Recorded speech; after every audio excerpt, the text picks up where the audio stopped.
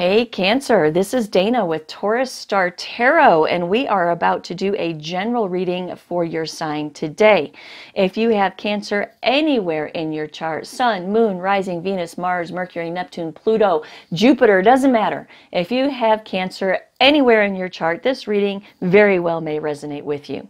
This reading is, I must say, this reading is a continuation of the last few readings that we've had, and it is amazingly positive. I am so relieved and so happy to bring you guys a positive reading. Your last few readings have just been wrought with just anxiety and despair and heavy energy, and I am truly, truly grateful to be able to bring you a culmination to those problems and a positive, happy reading. So strap in and get ready, because this is going to be a good one for you. It's short, quick, and to the point, but it is a good one. If you would like a personal reading from me, you can hook it up at TaurusStarTarot.com. $40 will give you a reading just like this, just for you, just for your situation. 45 minutes to an hour, sometimes even longer, of one-on-one, me and the cards, and a reading for you. What else? Oh, yes. I just want to throw this out there. Stay tuned to the end of this reading for a public service announcement about ads on YouTube videos. What else? Oh, yes. I've had a lot of feedback about my readings, my personal readings being way too cheap. People have told me that they would pay double and triple for the readings that I give on a personal basis. And I just want to let y'all know that I appreciate that. I really do. But for my YouTube subscribers, my readings are $40. You know, if you're on YouTube watching general tarot card readings and you're really genuinely searching for some wisdom and some guidance from the universe, I am more than happy to pay it forward with a $40 reading for you. I understand I have been very, very wealthy, and I have been very, very poor. Right now, I'm somewhere in the middle, and I'm very content to be where I am. So I understand what it means not to be able to shell out $100, $150, $200 for a tarot card reading. I really do. And my $40 readings for my YouTube subscribers are out of pure loyalty to the subscribers on my channel, and it's my way of paying it forward. And getting hopefully good karma out of that, right? So anyway, there you go. $40 will hook it up, TaurusStarTarot.com. All right, let's get into this bad boy of a reading. Buckle up, because this is a good one. Cancer, you start out this reading with the Three of Cups, a sense of joy and celebration in your life. Feeling like a boss with the Queen of Pentacles, because the Princess of Pentacles says that you have manifested a brand new opportunity in your life. Four of Cups comes in and says that you are contemplating. You're contemplating the strength that it took you to get here. You are filled with overwhelming emotion. Just overwhelming emotion. And I'm venturing to say, based on your previous readings, that this is just an absolute sense of relief, just a huge, gigantic exhale that things are finally taking a turn for you. And if they haven't yet, hold on, because they're about to, okay? If you're still in the energy of the last few readings, still going through all of that turmoil, hold on, because it's about to look better for you, Cancer. It really is. So you have a sense of overwhelming emotion, which I believe is just a gigantic sigh of relief, because you've been in the Nine of Swords mentality for so long, anxiety stricken, filled with despair, right? Just anxiety stricken, filled with despair, depression, just everything, right? And this card has dual purpose as well, where I think you're beginning to realize that everything that you've gone through in the past few readings is really a painful lesson, just a very painful lesson in your life. Eight of Cups comes in and says you're just withdrawing for a minute. You're withdrawing because the Four of Swords comes after it and says that you're resting now, right? Four of Swords is all about contemplation, recuperation, healing, and rest. And that's where you find yourself at the end of this top row right here is resting, breathing a sigh of relief and just withdrawing for a minute and resting. You open the second row of this reading as the Princess of Wands, filled with excitement, right? This is the Page of Wands. This is about enthusiasm, exploration, discovery, a sense of a free spirit, right? You have a lot of excitement and enthusiasm because you are seeing things for the first time in a long time as prioritization and balance in your life.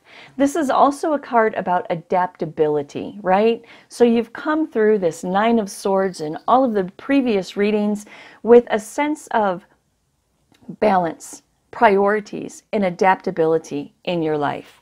Because with the Ace of Swords, you have absolute mental clarity, power, victory, mental breakthroughs, and mental clarity about what it all was and what it's all going to be for you. This World card comes in on top of it and talks to us about a completion of a cycle, integration of all of the thoughts and feelings that it's taken you to get here, an accomplishment in regards to the fact that you have learned something, hence the painful lesson with the Nine of Swords. You have learned something about yourself, about the people that you were involved with, and about your situation, right? Now, this is also a card about personal closure. So this mental clarity that you have is about what you've learned, the new cycle that you're about to begin, and personal closure to the situation that has brought you to this point. If you haven't watched the other Cancer readings and you're wondering what I'm talking about, go ahead and watch them because this all makes sense if you've been tuned in for a minute, right? Five of Swords comes in. This Five of Swords is all about conflict and tension, loss, defeat, and betrayal, which again, to reference the previous readings, has been all over your readings, right? But the Five of Swords is also about being open to change and dealing with past resentment. Three of Cups comes in your reading again and says that you have a sense of joy, right? You have a sense of joy. I do want to touch on the fact that this Three of Cups can also be a third-party situation, which your previous readings have been about deception and betrayal. So I just want to point that out, but I really believe that you have a sense of joy in your life now. I mean, you opened this reading with a sense of joy and celebration, right? Ten of Swords says that there's twofold, right? This is a dual purpose card right here. Ten of Swords says there's an inevitable end to all of the bullshit that has led up to this point. There's just an end. There's an ending to it. The Ten of Swords on the flip side is about recovery and regeneration. And that's exactly what you're doing right now. You're taking a breath, a sigh of relief. You're withdrawing for a minute. You're contemplating everything that's gone on. You're resting and recuperating, right? Ten of Swords, there's an inevitable end to everything that has happened. And you are now recuperating, regenerating, and healing from that situation. Nine of Pentacles comes in and says there's a culmination. Just reiterates the Ten of Swords, right? There's a culmination to all of the pain that you've had to get to this point, that you've had to endure to get to this point. The Nine of Pentacles is also a card about self-sufficiency. This is an independent person who has a huge sense of self-sufficiency. The Hanged Man. The Hanged Man comes in and tells me that you are surrendering. You're surrendering, you're throwing up the white flag, and you're saying, you know what? I have fought, I have cried, I have been angry, I have been everything, and you know what? I just can't do it anymore. There's better things in my future. This Princess of Pentacles manifesting a brand new opportunity. There's better things in my future. I'm going to pause for a minute which is what you're doing with the Eight of Cups, the Four of Swords, the Ten of Swords, right? You're just pausing for a minute. You're surrendering to the whole situation and you're letting it go. This bottom row opens up with the Ten of Wands, the struggle. The struggle was real for you. The burden was real for you. It truly was. There was struggle and burden getting to this point. Justice comes in and says that you are now justified. The injustice, the unfairness that you have experienced prior to this reading is justified. There is now fairness, truth, cause and effect, and law being applied to your life. The universe has your back. Nine of Cups.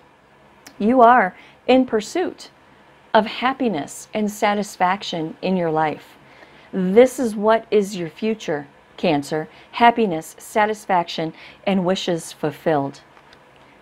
The Hermit comes in on top of this and says that you've done a lot of soul searching and introspection, right?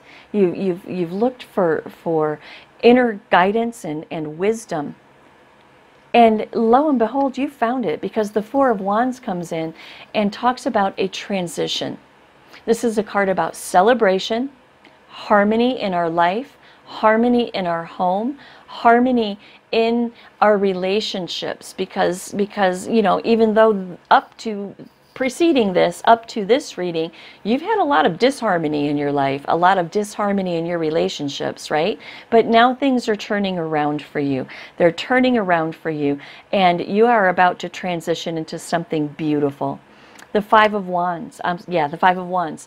This card is about, it's a dual purpose. It's about disagreements, strife, tension, and conflict, which you have had up until this point.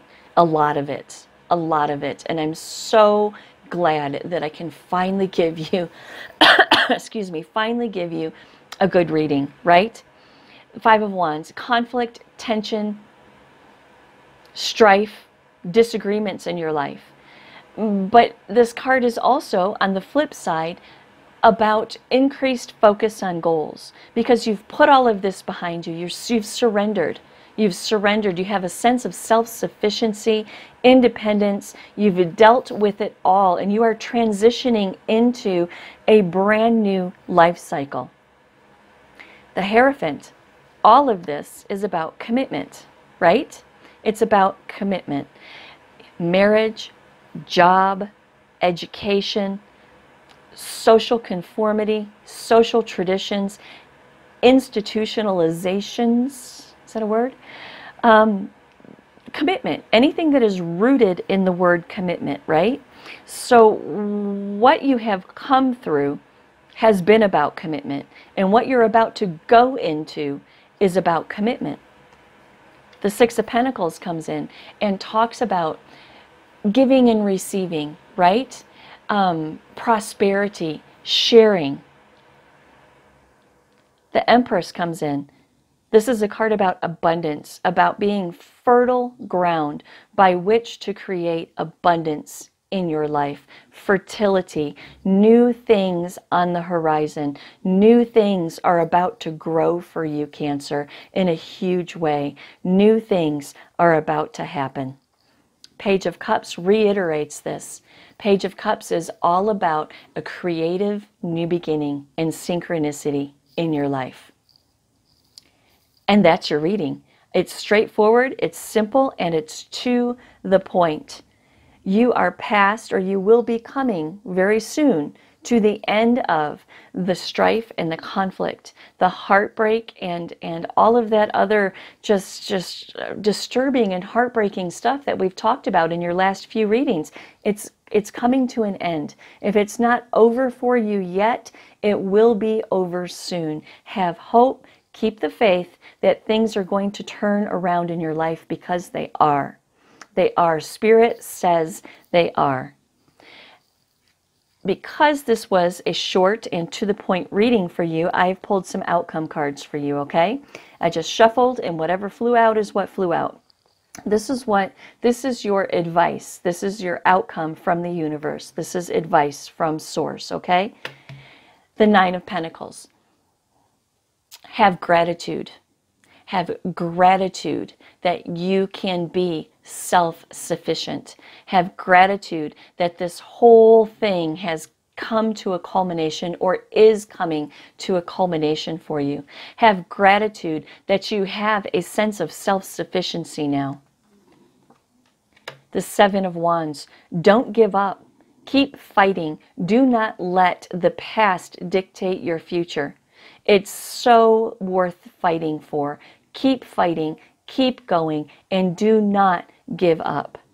No matter how sad or how broken you feel, do not give up, Cancer, because success is imminent for you. Success is imminent. This is the King of Pentacles. This is the King of security, control, power, discipline, and abundance in our life. Don't give up. Abundance is at hand. The Fool, new journeys and a new beginning. You are about to have a brand new, shiny beginning in your life. Brand new. You're about to embark on a new journey, a new life cycle, and it's going to be beautiful. Justice comes in. Karmic justice is being served. Don't you worry about whoever or whatever did this to you in those past readings, because they will get theirs. I promise you that. It's hard sometimes to rest in karmic justice because it's usually not immediate, and sometimes you don't even get to see it, which, you know, it sounds kind of bad. You know, I want to see them get what they deserve, but we all feel that sometimes. We all feel that sometimes. Don't lie, because we do. We want the people who hurt us and who have done wrong to the people that we care about to get their justice, and they will. This is also a card about fairness and truth in your life, just like this Justice card down here. This is about the universe having your back and bringing fairness and truth into your path. Ace of Cups. Feeling good. Overwhelming emotion, love, compassion, and creativity is on the horizon for you, my friend. With the Empress twice. The Empress, she is about abundance. She's about fertile ground by which to grow abundance in your life. This is the advice from the universe. Be grateful for your self-sufficiency. Don't give up. Success is imminent. A new journey and a new beginning is on the horizon for you. Justice has been implemented in your life. Ace of Cups, everything is going to be okay. And the Empress. The Empress tells us that abundance is yours, my friend. Abundance is coming. So Cancer, I'm really, really, really glad to see that all of this is turning out well for you, that you're coming through this, and that things are going to be okay for you. And I do hope that our mid-month reading is nothing but joy and happiness and money and security and abundance. And we shall see, my friend. Okay, well, this is where we part ways. This was your reading. I love all of y'all. If you need something from me, you can hook it up at TaurusStarTarot.com. Yes, and $40, only $40. I don't care. $40. We'll hook it up for you at TaurusStarTarot.com. Now, if you'd like to stay tuned for my public service announcement, you may do that. If not, my friend, this is where we part ways. Namaste. Okay. I want to give a quick spiel about ads on YouTube, because I never realized what the ads were about on YouTube until I started a YouTube channel. Till I was knee deep in my YouTube channel, I didn't even know that you could get paid for doing a YouTube channel. Naive, whatever, but I didn't. So here it goes. So when you see ads on the YouTube videos, it means that YouTube has monetized that channel. You know, when I first started this channel, I really had no idea that you could get paid for doing this. And then I got an email from YouTube that said that they would pay me to allow ads on my videos. And I was like, well, hell yeah, who wouldn't do that, right? So when a creator, that's what they call us on YouTube, the people who produce videos, creators. So when a creator reaches a certain amount of views and subscribers, YouTube allows you to monetize your channel. The creator of that video gets paid on average between 10 cents and 25 cents for every ad that you see. So instead of getting irritated with the ads, reset your mindset to understand that in exchange for getting free tarot card readings or information or entertainment or whatever it is that you're watching on YouTube, the exchange for that is that the creator of that video is getting paid about 10 to 25 cents by YouTube for every ad that you see. So know that the 3 seconds of your time that it takes until you can skip the ad is the exchange for free information or entertainment. If there's not ads on the videos that you're watching, either the channel is not eligible for monetization or the videos contain previously copyrighted material. Some creators don't monetize because they use the channel to create income in other ways, such as selling products or services. So I don't know about other creators, but it takes me about 2 hours to put up a single video from prep to publication. That's about 24 hours for all 12 zodiac signs each and every time you see new stuff come out from me. You know, so getting a small payout from YouTube is really nice. So know that when you're skipping ads, and I know they're irritating, I know they are. I watch YouTube myself. I mean, I'm a normal person. I watch YouTube all the time. And it is irritating. But now that I know that the person who put in the effort to create the video that I'm watching is getting a little bit of a kickback, it makes me a little bit more tolerant of the interruptions that come in the video. And I just wanted to throw that out because a lot of people don't understand that about YouTube ads. They just think it's irritating, and it is. But on the flip side, it does help the creator of the video to be able to get compensated a little bit for some of the time and effort and energy that they put into it. So there you go, my friends. That is your PSA about YouTube ads. Love, light, and peace to you all. Namaste.